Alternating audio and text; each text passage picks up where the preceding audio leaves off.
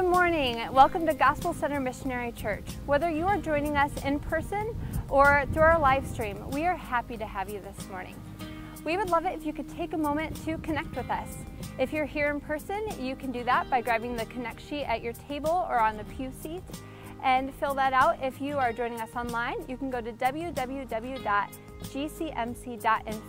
Go under the Engage tab and hit connect. And you can give us any prayer requests that you might have, any changes of information, or if you're new with us, you can tell us a little bit about you because we would love to learn more about who you are. We have children's church programming for our nursery kids, and that is open right now throughout the whole service. And then we have a children's church class for our preschoolers. So if you have a preschooler, they will be released to that class after the pastoral prayer. I'm excited to announce that we have our Sunday school classes reopening and kicking off next Sunday. So for children's ministry, we'll have Awana classes for children ages 2 all the way up to 6th grade. We'll also be opening our youth Sunday school classes, as well as all of our adult classes and a brand new adult class taught by Pastor Jim and Missy. If you would like to learn more about that class, you can just look in your bulletin and there's more information there. All right, guys, it's been wonderful bringing you the announcements this morning. If you could please stand, and we are going to worship our Lord. If you could stand, please, let's worship our Lord.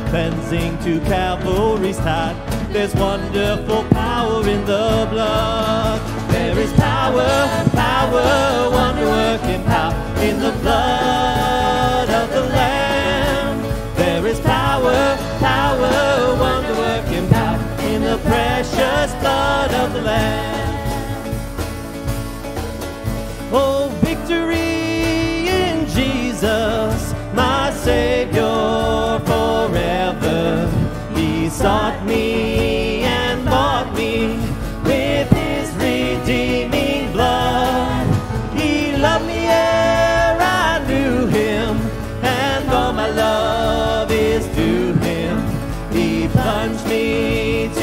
victory beneath the cleansing flood.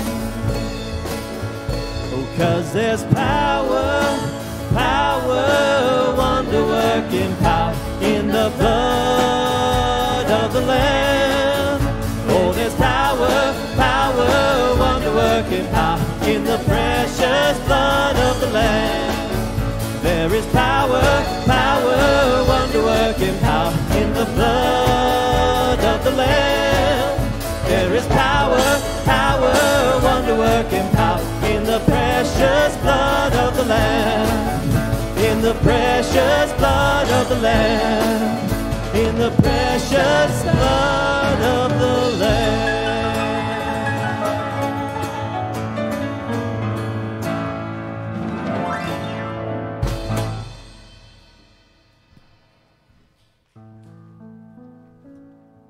My name is Rob Nyson, and the scripture reading this morning is from the book of Colossians, chapter 3, beginning in the 22nd verse.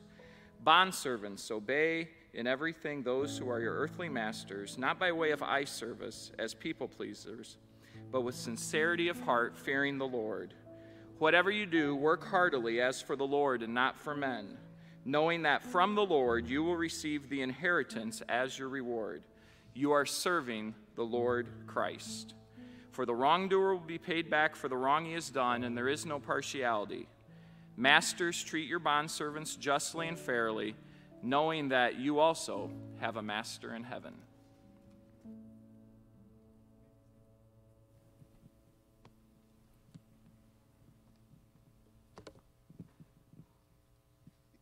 You know, if you haven't been paying attention to what's going on in the world, you realize it is falling apart, right? Yeah. As a matter of fact, I've heard people say that I'm just overcome by the worry and the concern. And that's not biblical. If you're a child of God, that's not biblical. We find in 1 John 5, this is love for God, to obey his commands, and his commands are not burdensome. For everyone who is born of God overcomes the world.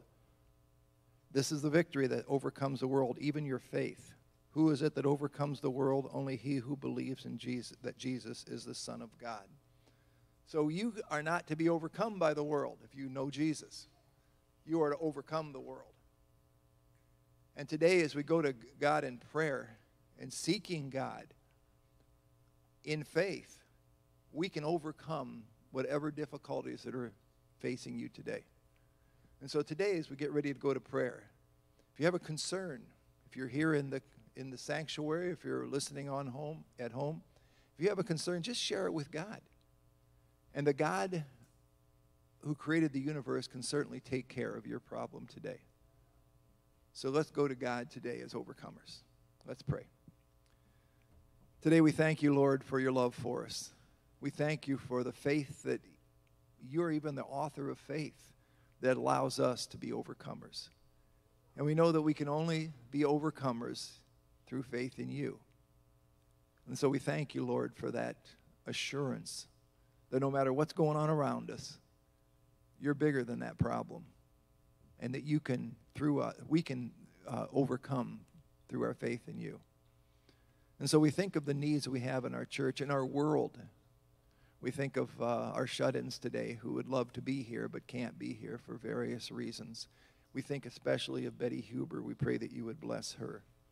We pray that you would be with those who are ill today. We think of Kyle's dad, who is suffering with bone cancer, and for Ron Applegate, who has a heart problem, and for Bob Richter, who's in the hospital today with pneumonia. We pray that you would bless him. We think of Jennifer Sigafus and her nephew, who has been missing, who has now been found, but he's passed away. We pray, Lord, that you would bless the family. We pray that you would bless the family of this shooting victim down just a couple blocks from where we are right now. We pray that you would bless the family. We pray that you would just bless in that circumstance, and may your perfect will be done. We do thank you, Lord, that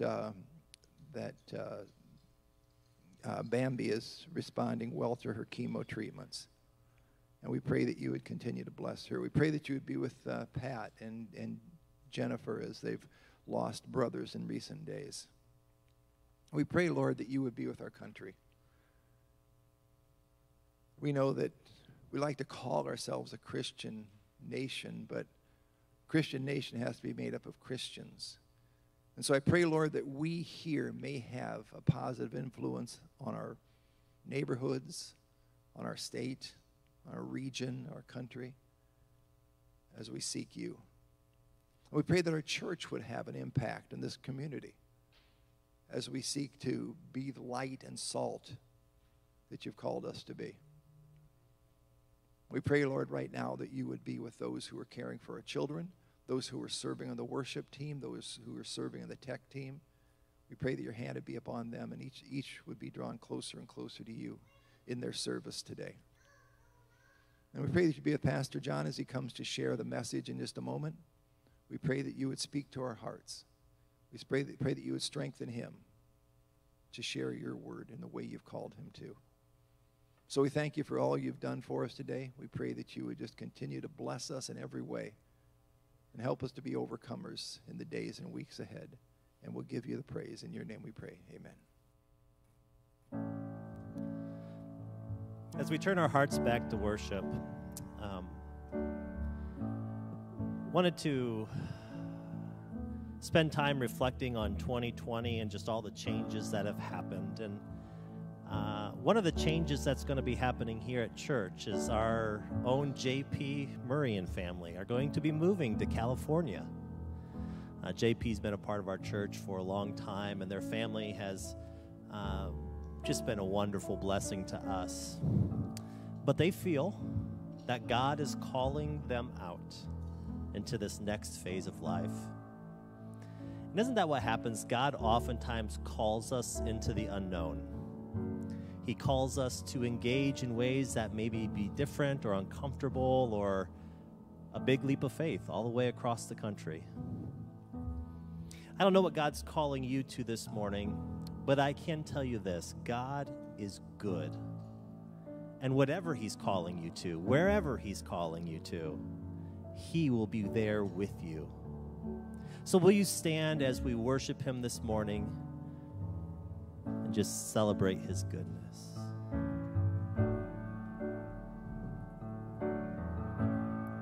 Amazing love that welcomes me, the kindness of mercy that bought with blood wholeheartedly my soul undeserving. Oh God, you're so good. God, you're so good. God, you're so good. You're so good to me.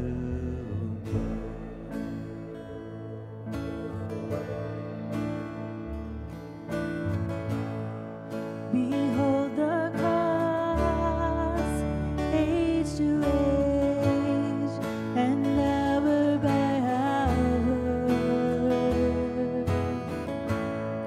The dead are raised, the sinners saved, the work of your power. God, you're so good. God, you're so good. God, you're so good. You're so good to me.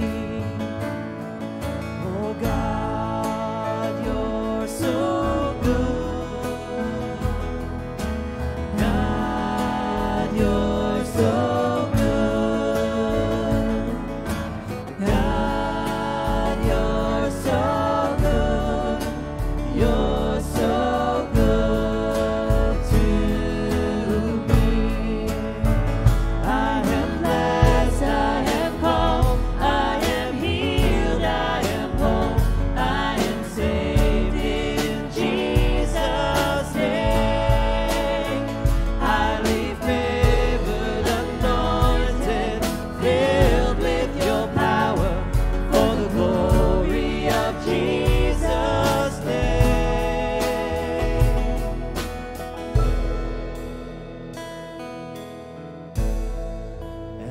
should this life bring suffering, Lord, I will remember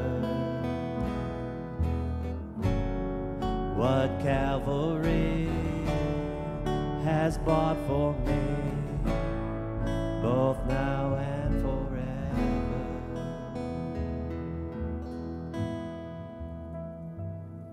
Oh God, you're so good. God, you're so good. God, you're so good. You're so good to me. I am blessed, I am called, I am healed, I am whole, I am saved in Jesus' name. Highly favored, anointed, filled with your power for the glory of Jesus' name. I am blessed, I am called, I am healed, I am whole, I am saved in Jesus' name. Highly favored, anointed, filled with your power for the glory of Jesus' name.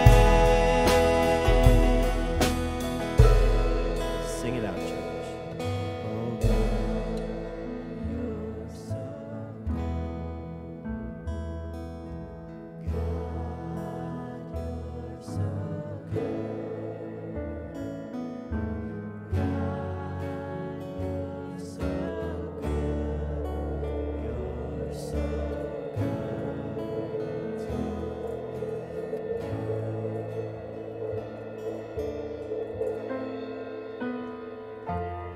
Lord, we know that whatever you call us into, that you will be with us, that you will lead us, and you will guide us. So we trust you, Lord, to do it again, that which only you can do, and by faith you make real.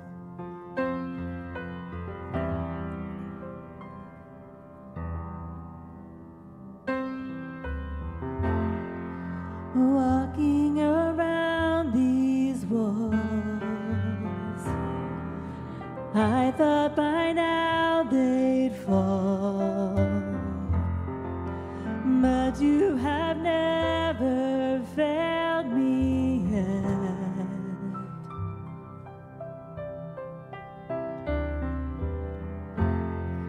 Waiting for change to come, knowing the battle's won, for you have never failed me yet.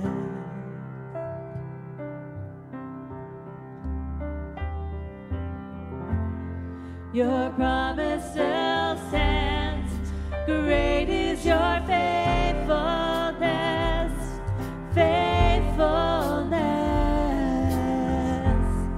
I'm still in your hands, this is my confidence, you've never failed me yet.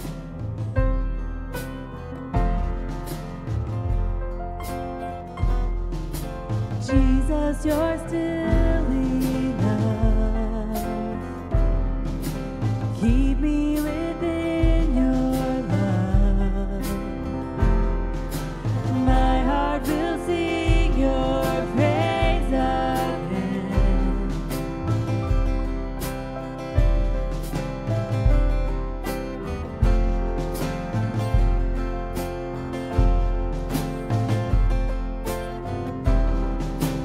Jesus, you're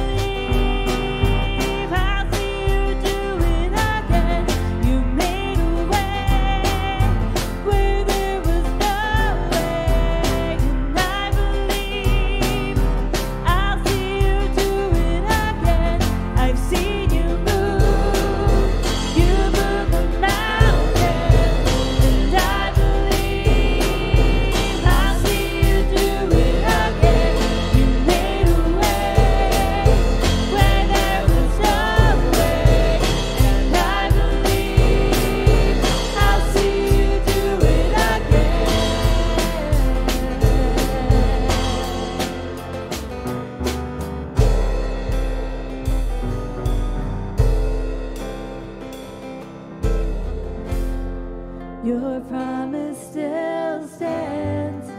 Great is your faithfulness, faithfulness. I'm still in your hands. This is my confidence. You've never failed me.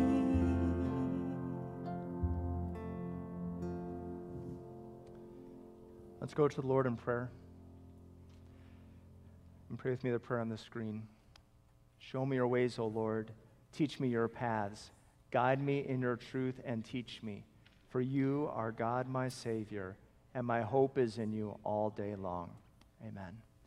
We reach down and grab your Bibles, whether that's a printed Bible or a tablet. If you're at home, if you'll take your Bibles there as well, and open them to the book of Genesis, chapter 2. We've been looking at verses 15 through 17.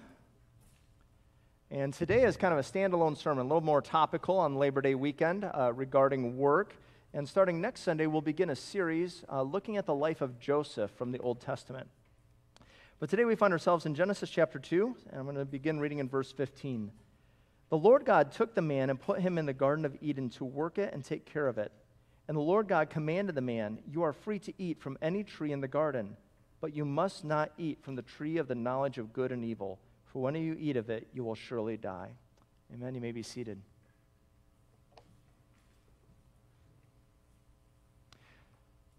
Today, God wants to change our perspective on work, to give us a different view of getting up on Monday morning and heading to a job. And it's Labor Day weekend, so it seemed fitting to speak about work. And what we discover about Labor Day weekend is that historically it came at a time when America was, in some sense, trying to change its perspective on work. I always wonder, what is Labor Day weekend? Why do we have it? Because we have Labor Day, it's called Labor Day, and we all take the day off. Or at least a lot of people take the day off. And so you wonder about Labor Day weekend. But Labor Day weekend came in the 1800s, right at the end of the 1800s, in fact, in June of 1894. And Labor Day weekend came as a response to the Industrial Revolution. The Industrial Revolution was in the 1800s. You discovered that we had grown up in a rural agricultural society where a lot of people worked on farms. Cities were growing, factories were growing, and more people were starting to get jobs and to work in factories. As a result, people often worked 7 hours a day, 12 hours, or 7 days a week, 12 hours a day. Wages were low, life was difficult. Even at times, if necessary, children were put into labor to work in factories. And we saw the rise of labor unions during the 1800s, and they began. Well, all that reached a culmination in June of 1894 when the railroad workers decided that they had had enough and they were going on strike. And so they decided to strike against the Pullman Railway Car Company in Chicago, Illinois. And what began as a strike landed up in becoming boycotts, turned into riots, and became somewhat violent. And as a result of that, it stopped train traffic throughout the Chicagoland area, but Chicago's in some ways at the center of America, and so it really created a shutdown to the train traffic across the United States of America.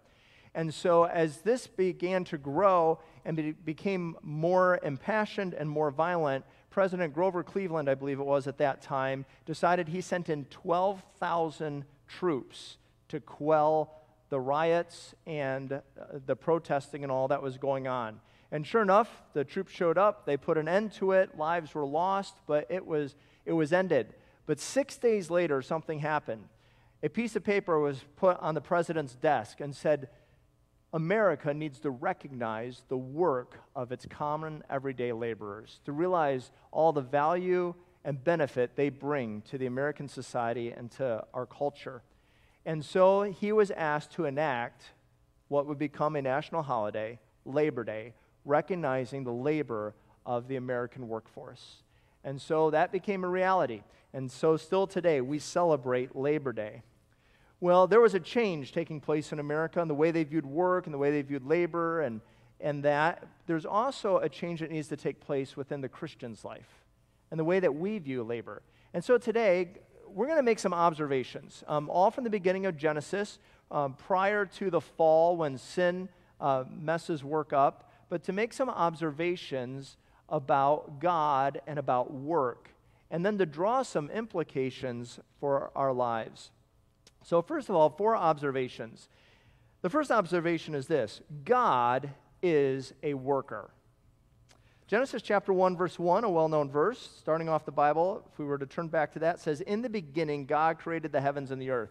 And sometimes when we read that verse in Genesis 1:1, we think, in the beginning, we realize God was there before anything began. And we can talk about the eternal nature of God and how everything started with His command to create. And we can talk about how He created. Theologians like to talk about ex nihilo, out of nothing, God could create the world. But what we might miss is just the practical observation that God is a worker. I don't know if you thought about that, but I think a lot of times we don't imagine God as a worker.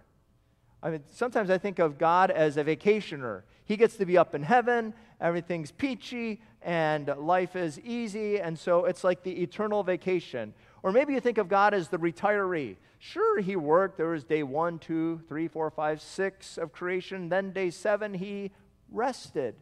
And God's just had it easy ever since, resting. Sometimes I think we tend to think of God as more like a genie. Sure, He has work to do, but He can just snap His fingers. He can just say the word, and it just happens. Like I was watching our neighbors were showing out in their front yard on a screen they had put together, Aladdin, the new live adventure of Aladdin, Disney's Aladdin. And so the genie, played by Will Smith, he can just snap his fingers and make it happen. Sometimes we think God's got it easy, but we often don't think about God as a worker. Some of you are old enough to remember a Christian musician who tragically passed away in the 1990s. His name was Rich Mullins. And Rich Mullins, one of his most popular songs that he recorded was a song called "Our God is an Awesome God." See, some of you knew that. And so our God is an awesome God. The first line of the first verse is interesting. It says, "When He rolls up His sleeves, He ain't just putting on the Ritz." And I heard an interview with him once talking about that. And he said, God isn't up there just trying to show off His power to the world. God rolls up His sleeves, because when you roll up your sleeves, it's what you got to do. It means you're about to get dirty, and because you got work to do. He says God's a worker. And we discover in Genesis at the beginning, before we can talk about work ourselves and the own work that we do, we have to realize that the God we worship and the God we serve is a worker. And it's not just that He worked in the past, He is working. In fact, there's a book by Robert Banks entitled "Faith Goes to Work," in which he highlights multiple ways God is at work. Not only does he mention God works in creation, fashioning the physical and the human world. In fact, it's kind of interesting to think. Sometimes we think, well, God's done creating. But actually, this is just a side note, you get this as bonus in the second service. Didn't think of it in the first to throw in there. But just a side note, theologians are not sure where the human soul comes from. Did God give humanity the ability to create not only the body between a husband and a wife, to create the body of their children, but also their soul, so that both come from the parents? Or does God still create a soul every single time a human being comes into existence? And so Christians take both views. I don't know which one's right or wrong. I don't even know how to solve that debate. But it's interesting to think God may still be creating every moment a new person, a child is conceived. And just to think about God is still creating. But he goes on to say, but God's doing other things. He's doing the work of redemption, saving and reconciling people and creation. He's doing the work of providence, where He's sustaining humans and the world and holding all of it together. He's doing the work of justice and maintaining justice within the world, and the work of compassion, including comforting, healing, guiding, and shepherding people. And He does the work of revelation, revelation being revealing truth and enlightening people with truth. God is a worker. And so I know most of us, we hope to get out of work, but we have to realize that when we show up at church, the God we showed up to worship is a worker. He rolls up His sleeves and He has work to do. The second observation is this, that not only is God a worker, but when God works, His work is good. You might think, well, obviously. But Genesis highlights that. Genesis, if we were back in chapter 1, verse 3 and 4, it said, "And God said, let there be light, and there was light. And God saw that the light was good." It was good. And Genesis 1:31, at the end of the days of creation, it says, God saw all that he had made, and it was very good. It was very good. And all of a sudden we see that God's work is good. Now, there's two ways it's good. The one that I often think of is kind of like what kids get on when they get a smiley face sticker on a homework or coloring sheet they had to take home in kindergarten or first grade. Kind of like you did a good job. And it's kind of the award you get for an achievement award. In other words, God looked at what he did and said, I did a good job. I made light, and light was good. I made the heavens and the earth, the stars, the planets. They're good. This is amazing. Good job. But what's interesting is I studied this week, one Old Testament scholar said this. He said, that's true. Everything God did, he made it good in its form. You could look at it and say, that's a good job. But he said, but he also made it good in its function, what it does. Old Testament scholar John Sailhammer states, the good that Genesis has in view has a specific range of meaning in chapter 1. The good is that which is beneficial for humanity. Throughout this opening chapter, God is depicted as the one who both knows what is good for humankind and is intent on providing that good for humanity. In other words, God doesn't just look at his creation and say, boy, I did a good job. He looks at it and says, it's good because it's going to be a blessing to other people. It's good both in its form and in its function, in its blessing to others. Now, I don't know if this will help illustrate it, but my wife and I we're taking out our pink bathroom from 1961 and turning it to a white bathroom. And in the process of changing this bathroom that's been pink with a pink tub, pink tile, pink sink, and pink toilet, we decided that the room needed a window. It had a window when the house was built in 1961. We can tell that by the studs and because there's every other house in the neighborhood that's designed just like ours has a window.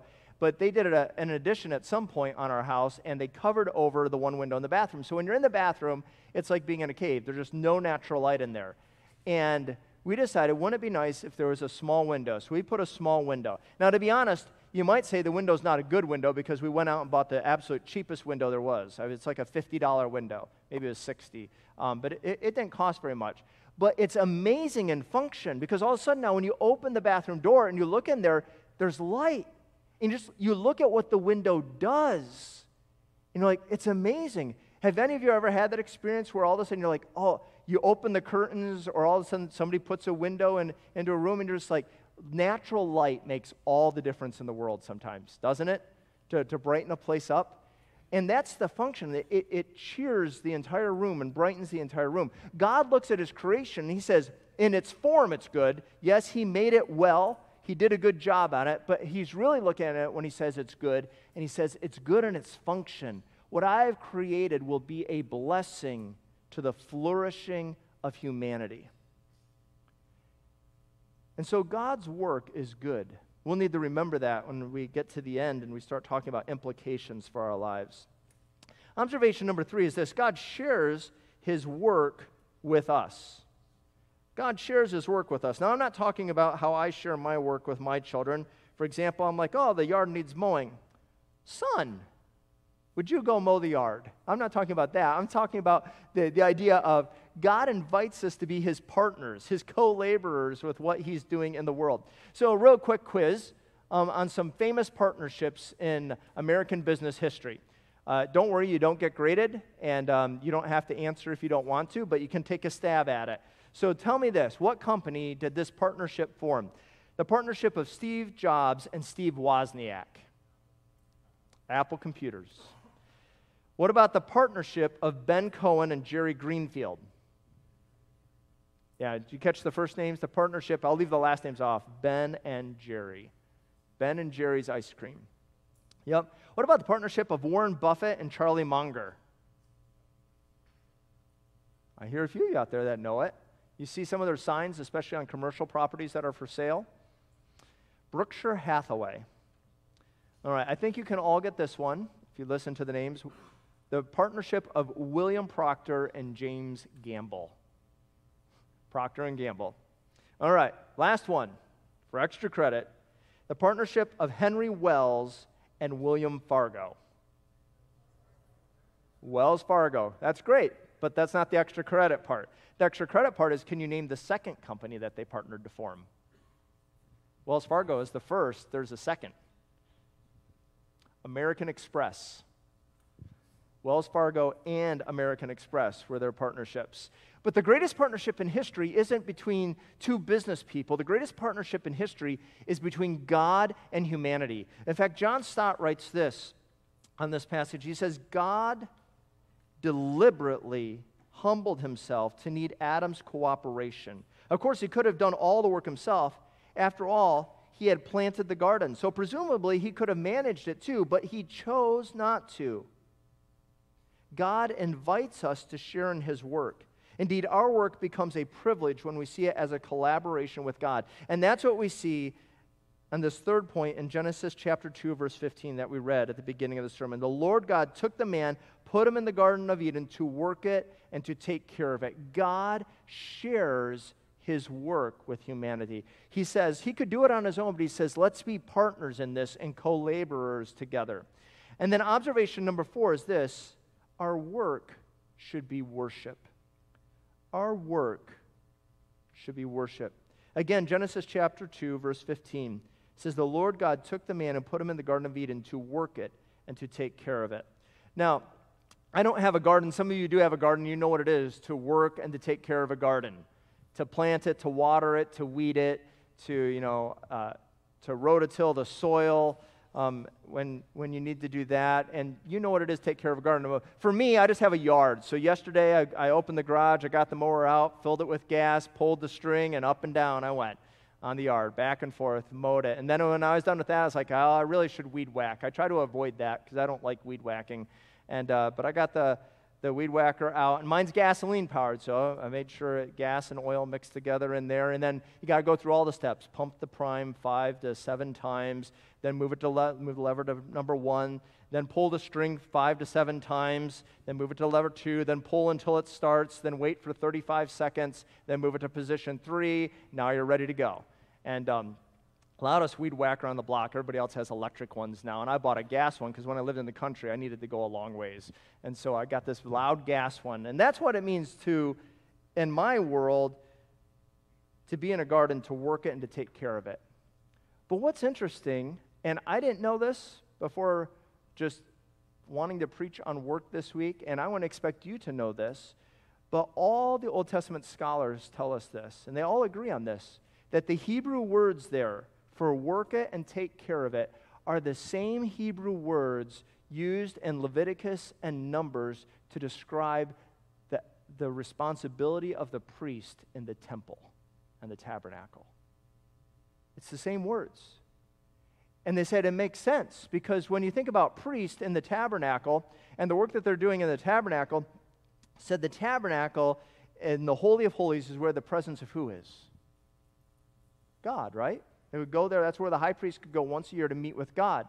And so the responsibilities they had to meet with God said, so now we go to Genesis, and what we often tend to miss is that the Garden of Eden, Adam and Eve live in the Garden of Eden, but who walks there in the cool of the day?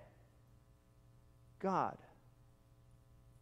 And so what we discover in Genesis 1 is that mankind has a royal role because we're made in God's image and are to have dominion over the earth. Those are royal terms, kingly terms, but here we discover that mankind has a priestly role, and that is in our work to do it as worship unto the Lord.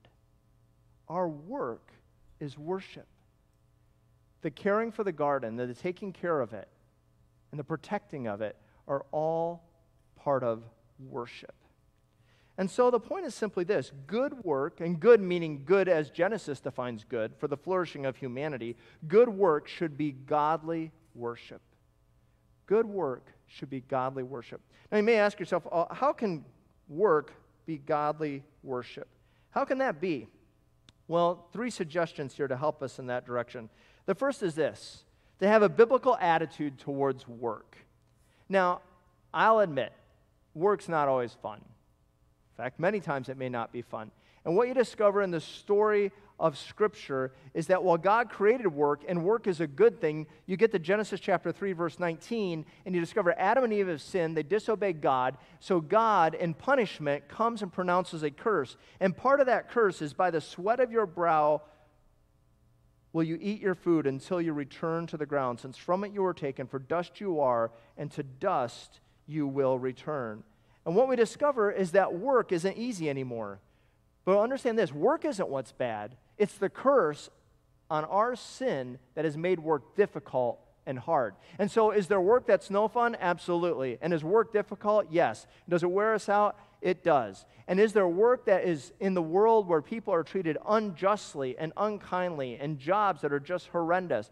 Absolutely. So I don't mean to say in any way that all work is pleasant and good and we should just smile and cheer about it. No, because all of work has been stained by sin. But the problem is sometimes we as God's people, then we want to say, well, work's just a bad thing. I can't wait to retire. I can't wait till I can prop my feet up, till I can go on vacation. I wish I never had to come back. But we have to realize this. Work, we have to change our attitude, is ultimately good. It's the curse of sin that's bad.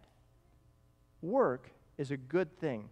And we need a new attitude about work. And oftentimes, just practically in our jobs, a new attitude about work. There's a story told by Tony Campolo, kind of a parable, in which he talked about a factory, and they were hiring employees, and they hired one of the employees that they hired, showed up for his first day at work, and he went through the first 2.5 hours of the workday, and the bell rang, and everybody went on their 10-minute break. And so he was on his 10-minute break, and he walked up to the foreman, and he said, all right, Mr. Foreman, he said, I got a question for you. He said, tell me, I'm brand new here. What do I expect? Is this a good place to work or not? And the foreman looked at him and he said, well, he said, before I answer that, tell me this. He said, how was your last job? Was it a good place to work or was it not? And the guy said, oh, my last place to work, it was terrible. It was one of the worst places you could imagine. He said, the people I worked with were rotten. He said, the management didn't care about anybody. The salaries were so subpar that they didn't show any value to any employees. He said it was atrocious, it was dirty. He said it was just a rotten place to work. And the foreman looked at him and he said, well, I can tell you this. He said, unfortunately, you're probably going to find that working here at this factory is much like that factory, that the employees are rotten to work with, that management doesn't care, that wages are subpar. And he said, you're probably going to hate it working here. And I hate to tell you that, that's probably the way it's going to be. Well, a few weeks later, as the company continued to grow and to hire more employees, they had hired another employee. And sure enough, he showed up for his first day at work, and after the first 2.5 hours, the bell rang, and he went on his 10-minute break, and he walked up to the foreman, and he said, so, Mr. Foreman, he said, I got a question for you. He said, I'm just curious, how is it working here? And the foreman looked at him and said, well, let me ask you before I answer that. He said, how was it at your last job? And the guy said, oh, my last job was awesome.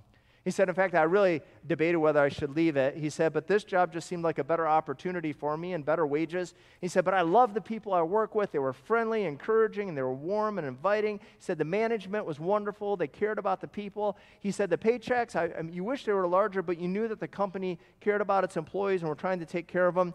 He said, it was a great place to work. He said, do I have any chance of that being true here? And the foreman looked at him and said, you know what? He said, I think you're going to find that this place to work is just like the place where you worked, where the employees here are warm and inviting, they're wonderful to work with, management cares about its people, and the pay, it may not be the top in the world, he said, but you can tell that they care about their employees. He said, that's great. You know what made all the difference? Same place. Their attitude.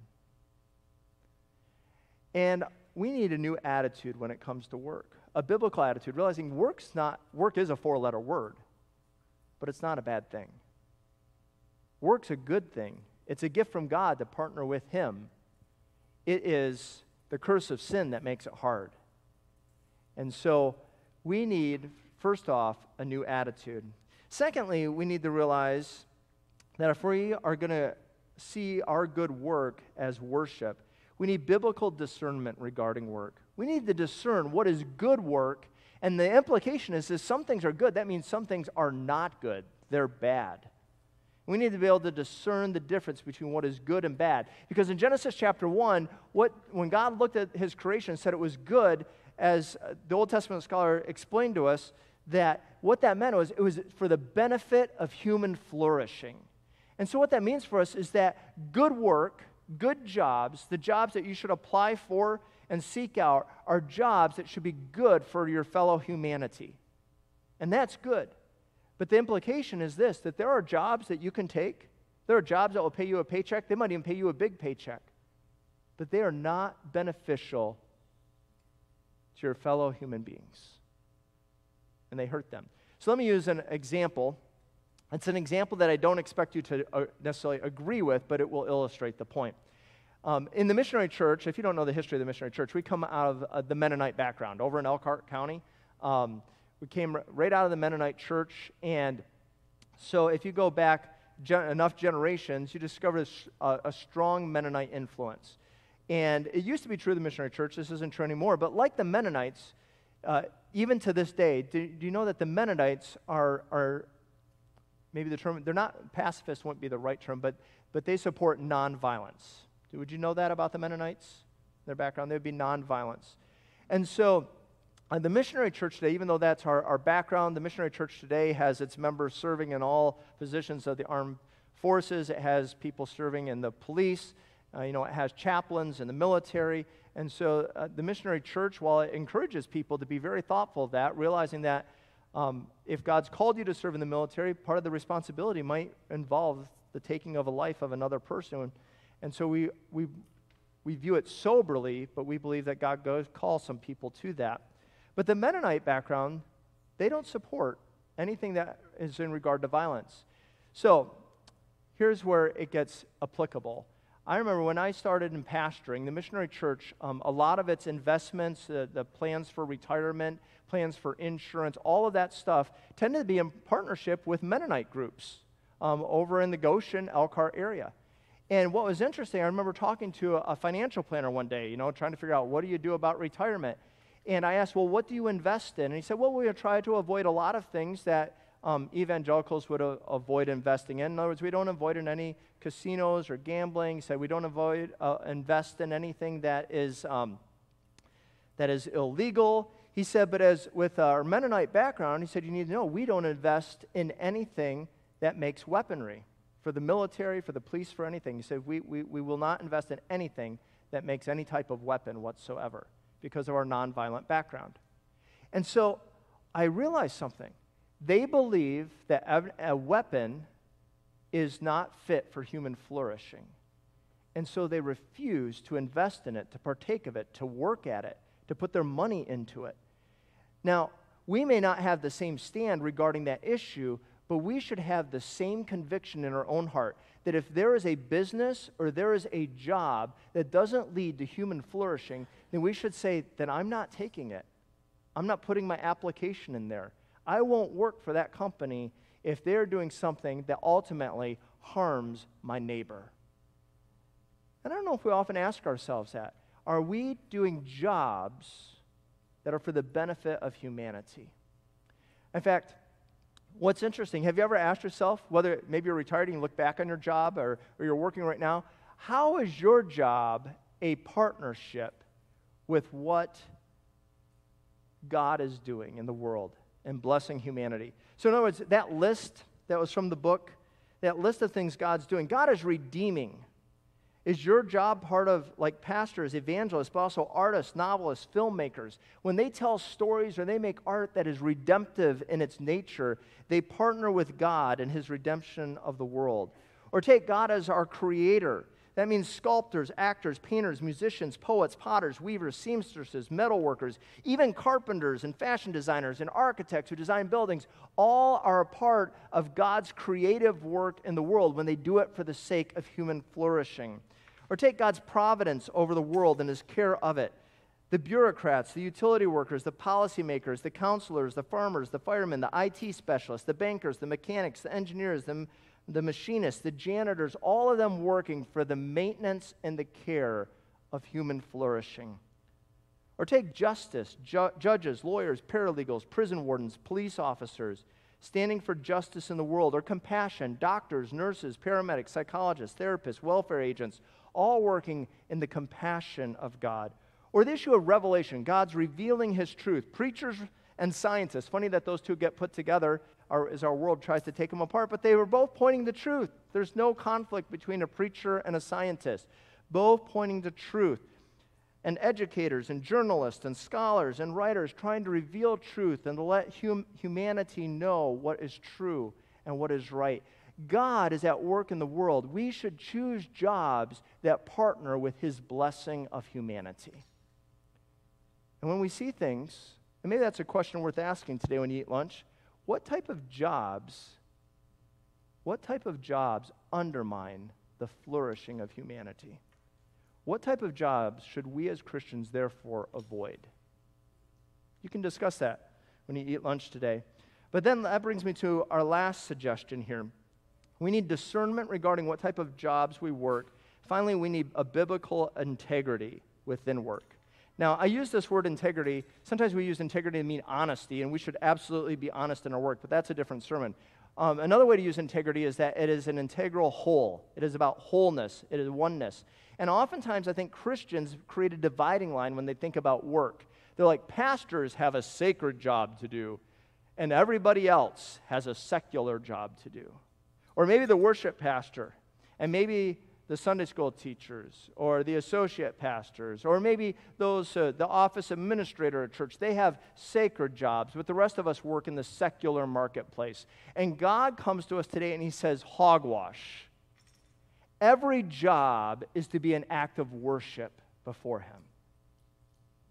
Every job can be offered in worship to God. And so there's a monk by the name of Brother Lawrence. He said this. He said, the hours spent in the monastery praying is no different for me than the hours spent washing dishes of the other monks. He said, because I do both for the glory of God and I do both in the presence of God. Your job is sacred. And I think a lot of times people, they assume, well, the pastor's got a high calling. Your job is your calling. Your job is your calling. God has put you there and placed you there, just like Esther, for such a time as this, to do your work. And it is no lower a calling than a pastor or a missionary or a Bible teacher or anything else. Your job is your calling and is just as much reward and greatness before God Almighty as any church job there is. Don't create a dividing line between the sacred and the secular. Every job can be an act of worship. And so, the point is simply this. Good work, hopefully your good work, should be godly worship. Good work should be godly worship. You partner with God in what He's doing in the world and recognize His presence in it. So, to wrap it up, maybe Christians should have a different perspective of work. And I'll leave you with one thought here at the end, and that is, any of you see the classic movie? The first service made sure I knew this, that this movie is the first animated musical full-length movie produced by Disney. Anybody know what it is? Snow White and the Seven Dwarfs.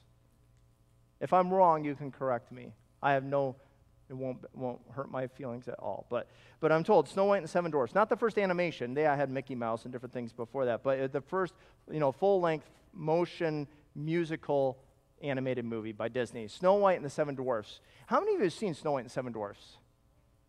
Lots of you. So it's an old classic movie by Disney. I remember the first time I saw Snow White and the Seven Dwarfs. It is a very vivid memory in my day. And if my mom and dad are watching on Livestream this morning, as they often are, I am sure my mom remembers the day we went to see Snow White and the Seven Dwarfs, because they had re-released it in the 1980s. I must have been about 6 years old. And because I don't believe my brother Greg had been born yet. And so my mom had come up with a plan that on an afternoon in the middle of summertime, we were going to go to Green Acres Plaza, about 3/4 of a mile from our house, their little 2-screen cinema, and we were going to see Snow White and the Seven Dwarfs. And I remember it fondly because that morning I went over to a friend's house, and I had told Tom that I was going to go see Snow White and the Seven Dwarfs. And Tom's mom got on the phone and said, hey, can Tom come along? And my mom had planned that as a special day for just my sister and I. And do you ever have that? Some of you parents, kids don't understand this, but as parents, do you ever understand when you want to just do something with your kids and you don't want to have to be in charge of other people's children? Does that make sense? At least for some of you, that makes sense. And for some of you, if you have children in the future, that will sometimes make sense. And so that was one of those days. My mom had planned this special. It was for my sister and I, and all of a sudden called up. And she didn't feel like she could say no. So I got home from playing with Tom. He was going to come over 3 hours later to go to the movie theater with us. And my mom was furious. She was very upset that I had said anything. And it really wasn't upset that I had said anything. She was just upset that now she had to take a friend along. And so we went there. And I remember being in a great deal of trouble that day. And we went to the movie theater. We picked up Tom on the way to the movie theater. And halfway through the movie, it became even more eventful because my sister began vomiting. At which point, my mom was happy that Tom was there because she would not have left me, a 6-year-old, in the theater alone. But she felt she could, it's a little tiny theater, she felt she could step out to the bathroom taking care of my sister and leave me and Tom together to watch Snow White and the Seven Dwarfs. And so we watched it. And in Snow White and the Seven Dwarfs, there's a song. And I suspect many of you have heard the song. I don't remember much of the movie. I remember being in trouble that day for Tom coming. I remember my sister throwing up. And that's my vivid memory of that day. But I do remember a song.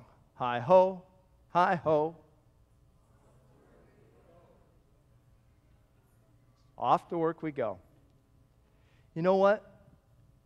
Christians, I realize our jobs can be messed up by sin. So I say this understandingly. But Christians should be people who realize that ultimately work is something to sing about. It is a blessing from God.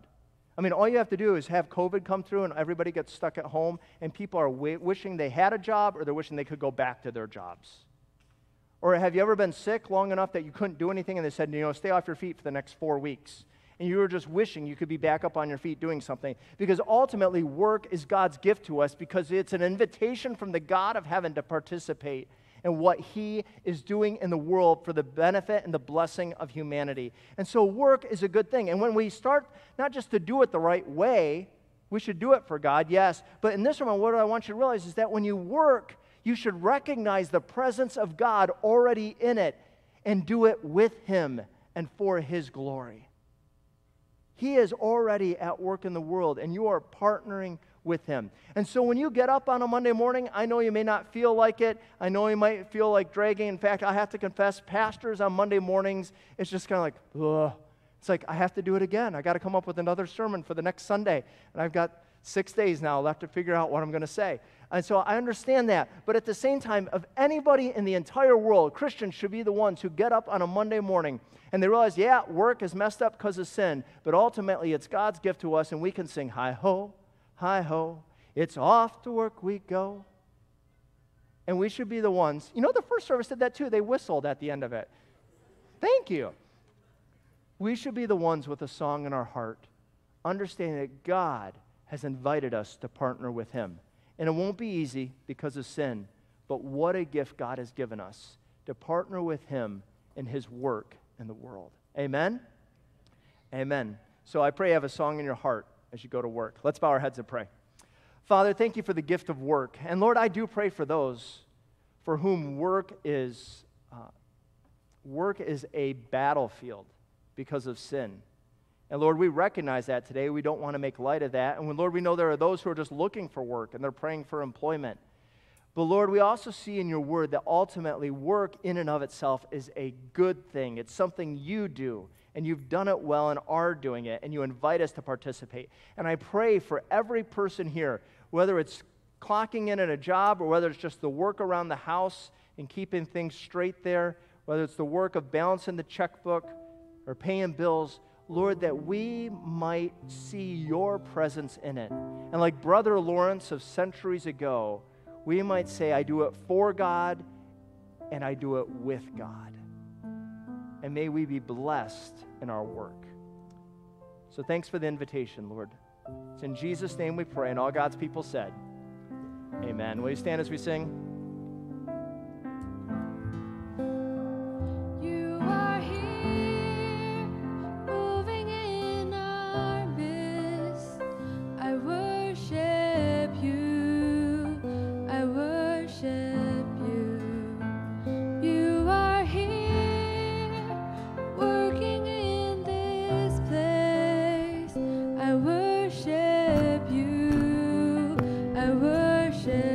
You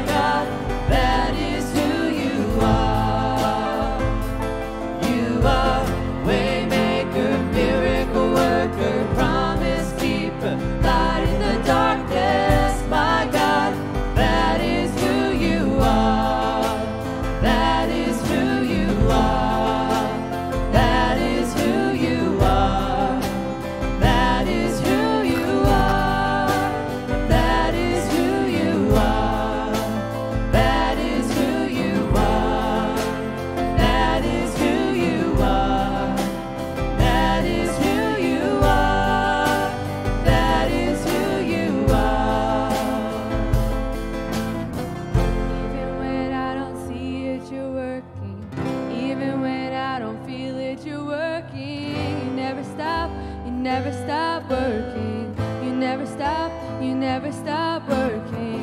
Even when I don't see it, you're working.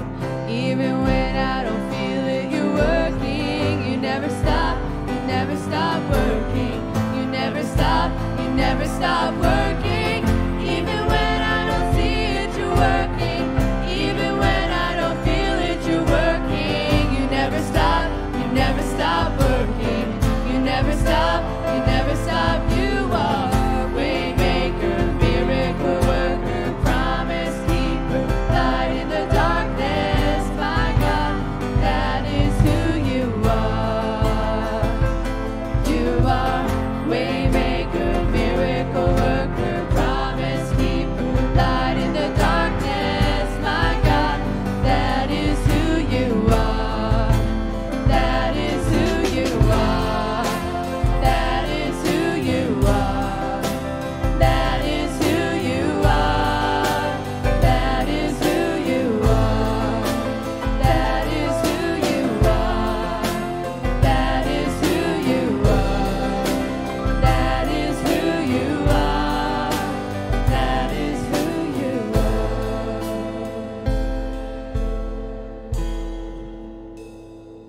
Receive the benediction this morning. May the favor of the Lord God rest upon you. May he establish the work of your hands. Yes, establish the work of your hands. Amen? Amen. Enjoy Labor Day off and a blessed week at work of week after that.